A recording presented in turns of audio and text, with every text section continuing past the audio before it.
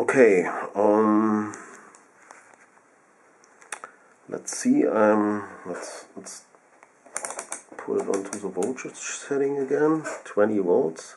So I have here this graphite paper electrode, this very good conducting one, and I put it over here. Do you see? 1.6 volt. Isn't that great? This is what I was talking about when I was trying to build the cell with the other alloy rods here, with this magnesium alloy rods and tarmac. But aluminium still seems the best with this Electrolyte. So, also ich wollte euch zeigen, seht ihr hier mal, über 1,6 Volt haben wir jetzt so ja schon mit dem Kaliumcarbonat. Also ist echt eine super Spannung für so ein bisschen. Hier, jetzt werden wir mal den Strom versuchen zu messen. Also das war eigentlich auch von was ich ausgegangen bin, dass ich das vielleicht auch bei diesem Aluminium, bei dem Tarmac und Magnesium Alloys hinkriege, aber anscheinend doch nicht. So, das ist halt optimiert jetzt hier eigentlich eher für so eine Aluminiumfolienzelle. Okay, I'm now on the 20 milliamp setting again, and I put it in here. You see, I get already over 8 milliamperes, 9 milliamperes, over 10 milliamps now. It's really great cell. You see how good these graphite paper electrodes are.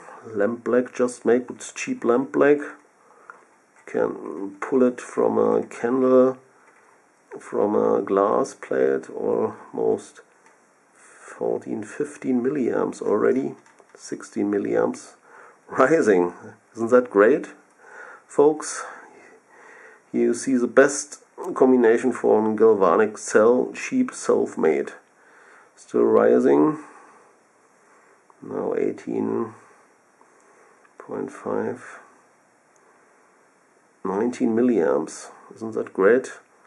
Imagine when you put 3 or 4 cells in series, how much power you get to drive LEDs from that. Almost 20 milliamps. Na Leute, hier seht ihr mal, wie gut die Zelle ist hier. Ja, ich bin halt auch mal, ich hatte in den letzten Zeiten eigentlich auch immer mit diesen Aluminiumfolien und oh, jetzt ist schon über 20 Milliampere, ja.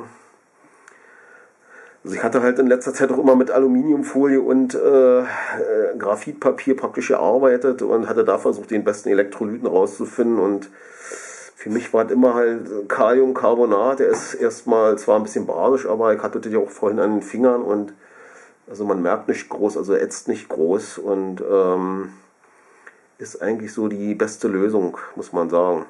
So that's the best solution for me. Potassium carbonate, graphite paper made from lamp black and acryl binder and paper towel and cheap alu foil from the supermarket, and yeah, and as an electrolyte, potassium carbonate with water.